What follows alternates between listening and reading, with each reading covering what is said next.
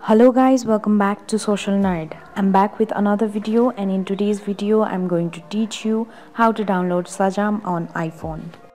For that, first of all, open up App Store on your phone.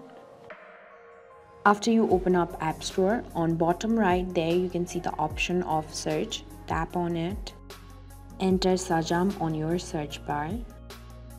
And when you're done, tap on search, which is on bottom right of your keyboard. There on top you can see the app, tap on it and tap on get to download the app. A pop-up message will appear on your screen, tap on install. It will take few minutes to download the app. This way you can easily download Shazam app on your phone.